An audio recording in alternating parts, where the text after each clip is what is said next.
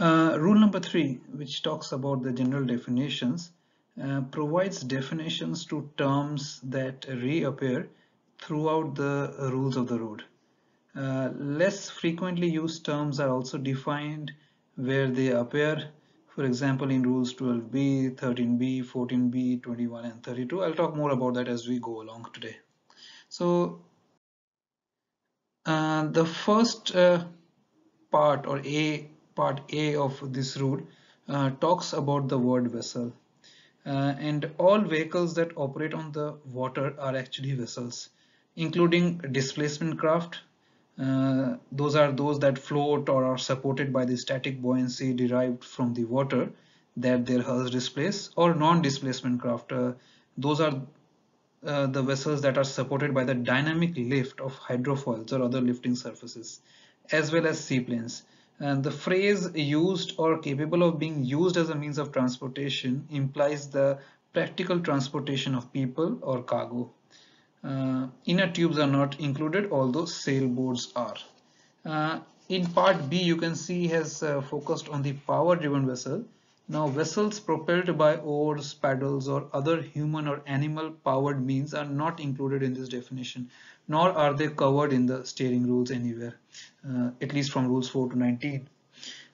If you are in a rowboat, canoe, kayak, or similar, you must use rule number 2. So, in other words, you basically have to use common sense and good judgment. Now, vessels propelled by machinery as well as any other means of propulsion are considered to be power-driven vessels. A day shape is required for most of these vessels using both sails and machinery for propulsion. Part C of the rule focuses on sailing vessels, of course. Now, vessels using only their sails for propulsion are included in this definition, even though they may be fitted with an engine. Now, operation of the engine to generate electricity or to heat water, for example, does not make the sailing vessel a power-driven vessel, so long as the propeller is not engaged.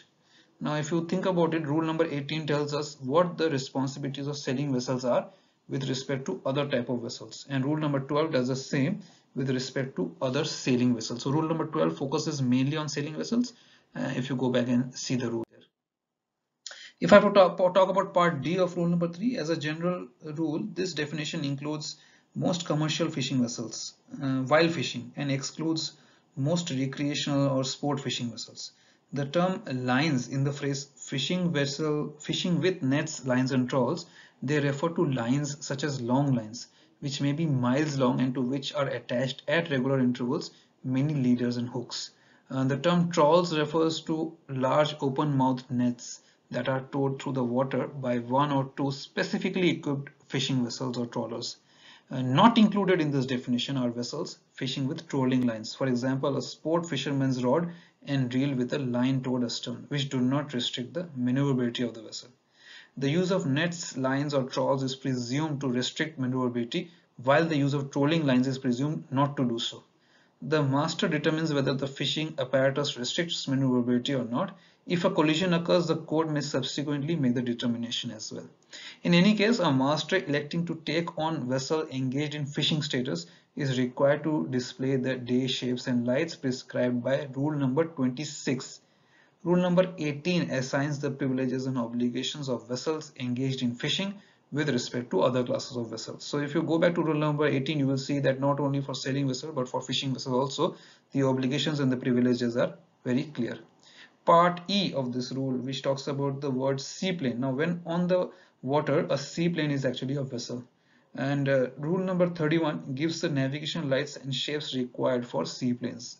You are normally not asked these questions about seaplanes in your oral examination, but if you are asked, then that is where you will find it.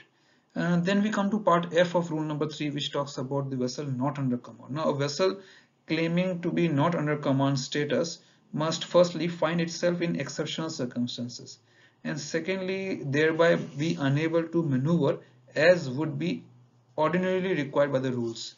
Now, the following are the examples of conditions that could result in not under command status. So what are the kind of vessels that will be not under command? Well, think about it, but vessels with anchor down but not holding is not under command, vessel riding on anchor chains, vessel with inoperative steering gear, or sailing vessels becalmed or in irons.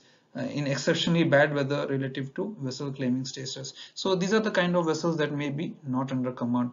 Vessels claiming not under command status are considered to be underway.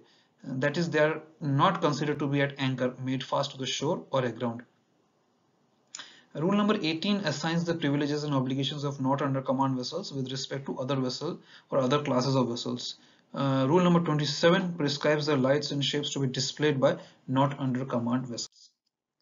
Part G of rule number 3. Well, if you see that the a vessel restricted in ability to maneuver, firstly must be unable to keep out of the way of the other vessels. Secondly, because of the nature of its work. That is what the focus of this rule is, or the part of this rule is. So the status does not apply to vessels that cannot maneuver because they are in a narrow channel or in a shallow water or because of strong currents or bad weather.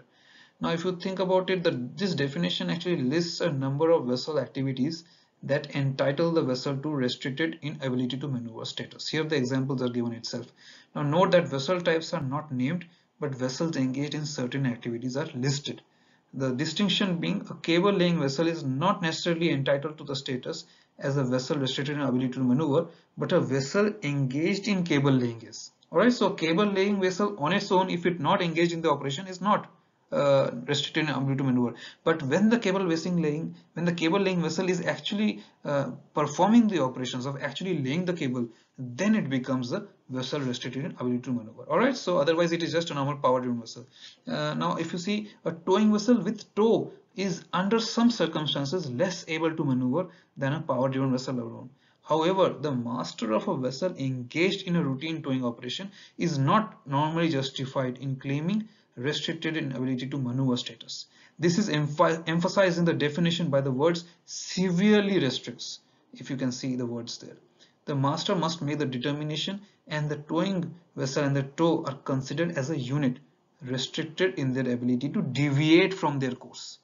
Vessels restricted in ability to maneuver may or may not be underway.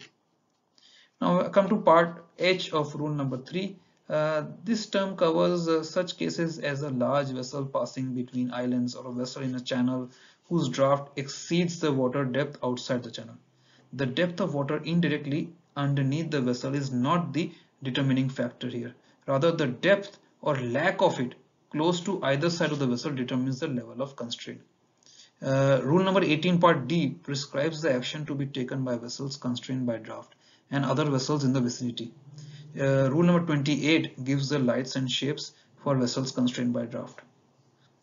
Then I move on to part I of rule number 3, where you are focused on the word underway. Now underway should be distinguished from the phrases making way through the water and making no way through the water.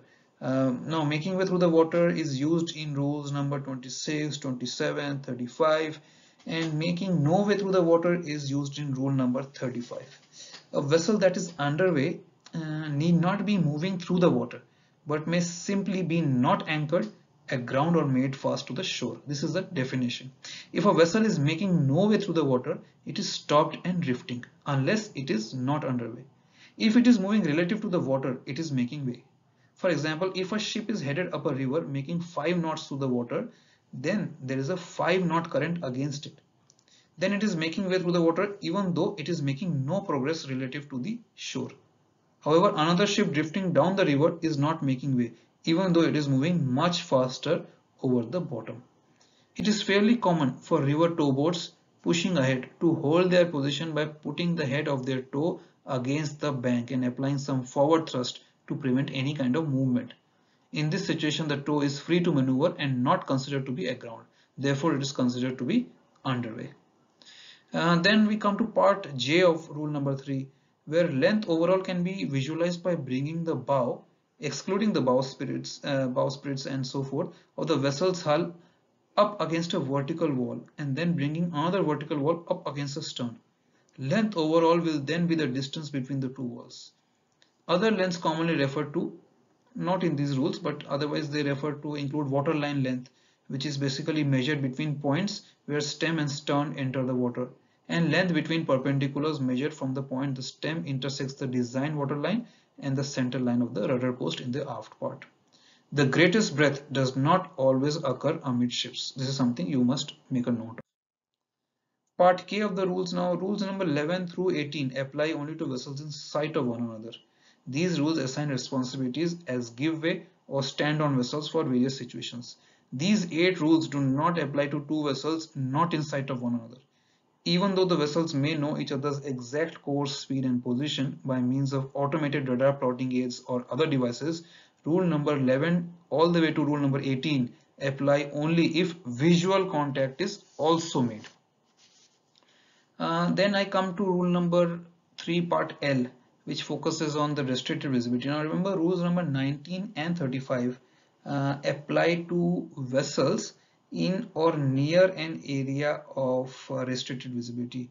Restricted visibility may be due to any of the listed natural causes or to other factors such as smoke or smog. And visibility need not be restricted all around the vessel, nor does the vessel in question have to be in fog, mist or whatever. For example, a vessel must follow the rules for restricted visibility if it is close to a fog bank, even though it may be in clear air and have clear air on three sides.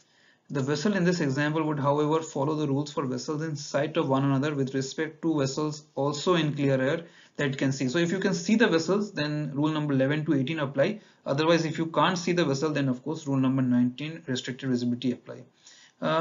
If you go to rule number 20 part C, you will see that it requires the display of navigation lights during periods of restricted visibility. As a guideline, lights should, if carried, be turned on whenever the visibility drops the minimum visibility distance specified for your masthead light by rule number 22. That is 6 miles for the largest vessels down to 2 miles for the smallest. Rule number 35 requires the use of sound signals in or near an area of restricted visibility. As a guideline, signals should be given when visibility in any direction falls below the minimum audibility range specified for the whistle on your vessel by Annex 3 of the Rules of the Road. That is 2 miles for the largest vessels down to 1.5 miles for the smallest. Alright, so I think this is pretty much it covers rule number 3. As you know that sometime later on, and it has been few years now, they added part M, which talks about the term wing in ground craft, which basically refers to a multimodal craft, which in its main operational mode flies in close proximity to the surface by utilizing the surface effect action. Now this is something that normally not much people are asking, but the definition is pretty straightforward and it explains a particular style of craft or type of craft, which is the wing in ground craft. Otherwise, try and understand the other rules and basically the other definitions. Remember the other definitions, because nobody will ask you the parts of the rule directly, but you may have to apply this definition in on the question. So if you are given a question where you are in doubt whether restricted visibility occurs or not, you must fall back to this definition here. Use the definitions that are provided in rule number 3, and it will help you to achieve clarity regarding some of these terms when they are used later on in rules, from starting from rule number 4 all the way to rule number 19.